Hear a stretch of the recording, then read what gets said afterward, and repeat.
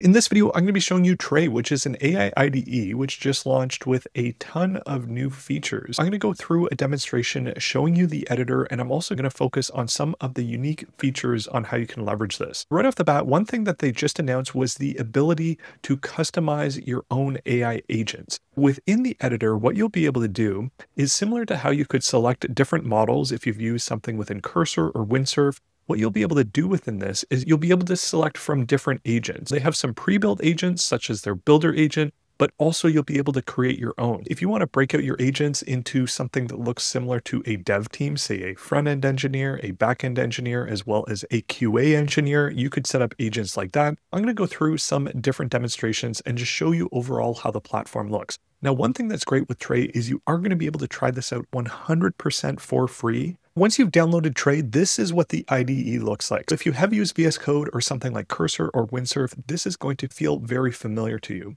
Now within here, we can select the different models, whether it's Anthropic, Google, OpenAI, DeepSeek. You do also have the ability to add in providers if you'd like, including from services like OpenRouters. If you want to explore other models that aren't listed, you're going to be able to do that as well, all through setting up your API key. Next up, one unique feature of Trae is the ability to create these AI agents that have the ability to access MCP tools that you define. For instance, let's say I want to have a database agent. I'll just call it database. You can add in a prompt that has additional guidelines within here. But the really neat thing with this is you're going to be able to browse all of the different MCPs within their marketplace or add in your own custom MCPs for whatever integration that you're looking for. Say, for instance, if I have a Postgres database, I can go ahead and attach that MCP server. I'll grab my connection string.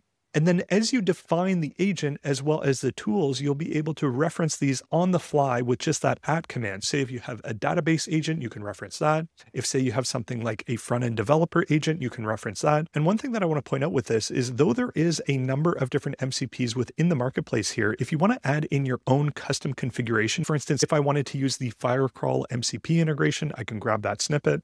I can paste that in here and then I can confirm. And let's say for my research assistant, I just wanted to use that particular tool and I can limit the tool use to only what I want. Say if I want that research agent to leverage something like only Firecrawl, I can allow for that.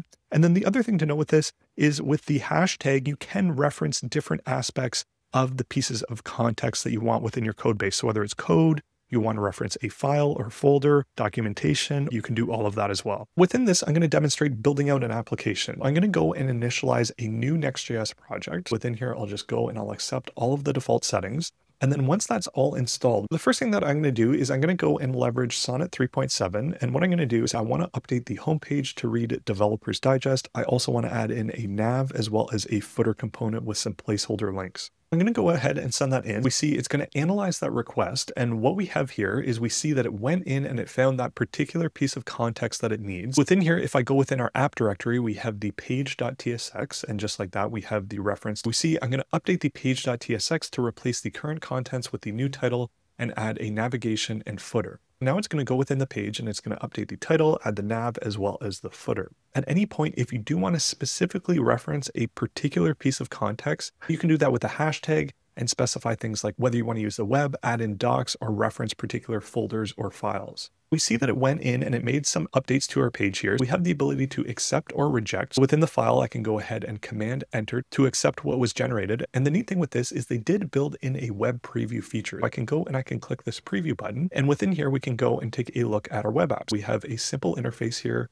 where we have the footer just like we asked for.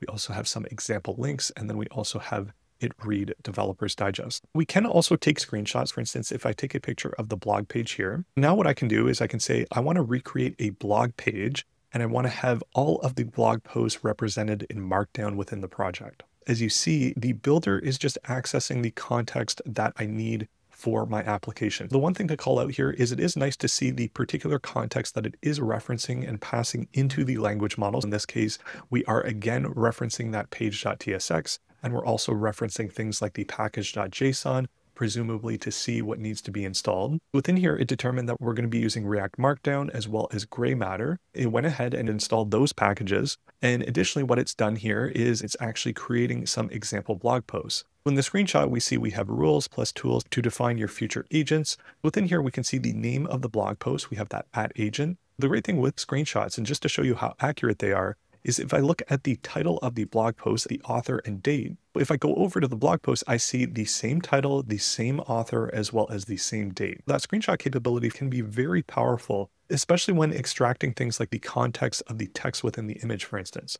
The other cool thing with this is if I go and I run the development server, just like I typically would, instead of pressing the preview button, within here we have the homepage of the application. If I go and I click through to one of these pages, for instance, I'll see I can go back to the post, and within here, I have all of that information from that markdown blog post that it generated for us. Now that we have that, I want to go and I want to create a new agent. I'm going to call this demo agent. And within the prompt, what I'm going to do is I'm going to go and I'm going to turn on the MCP capabilities, and I'm going to select a number of different MCP servers. What I'm going to add is Puppeteer. So what Puppeteer allows us to do is it's effectively a synthetic browser where we can go and we can navigate to different websites, we can traverse different DOM elements and what have you. Within here, depending on the MCP server that you have, it could take a little bit of time to install. Puppeteer, for instance, it is a little bit on the larger side in terms of a package because it will be pulling down a Chromium instance that it is going to run. For the agent, I'm going to give it access to a Puppeteer MCP server. The great thing with Puppeteer is it allows us to navigate to a website and we can do things like take screenshots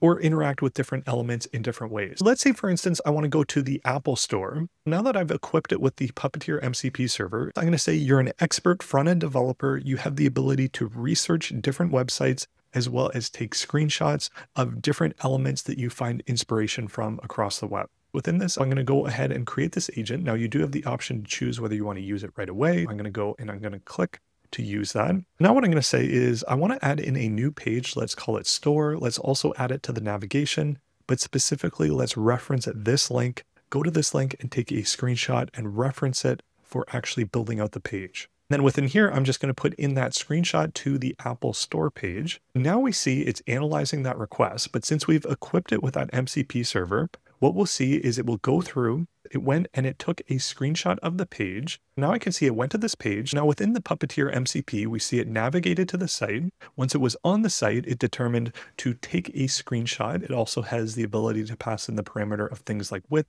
as well as height. And then for the response there, we have the image here. Now that it has that, it's going to go through the project structure to understand it.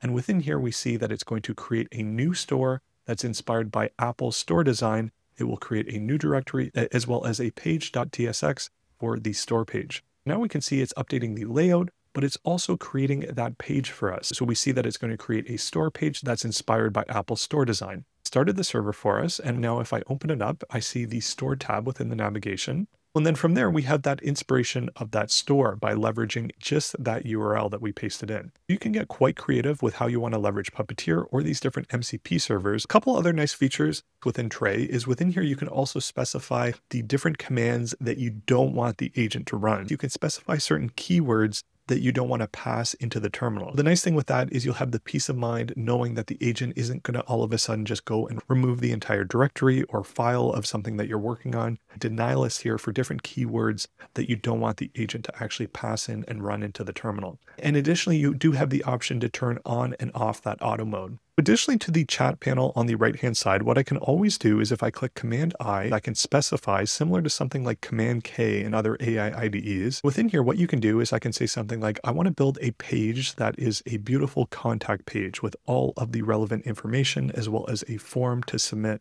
to get more information. And within here, now it's just going directly and targeting that page that we created. There, it went ahead and it created this page for us. The one thing we'll have to do is we'll just have to install some packages here. So we see for this page, it leveraged Framer Motion. I'll just go and I'll install Framer Motion. And so now I can see the starting point of a contact page. So if you just have targeted edits, you can just highlight the section that you want. And I can say, I want the contact information to be relevant to Developers Digest.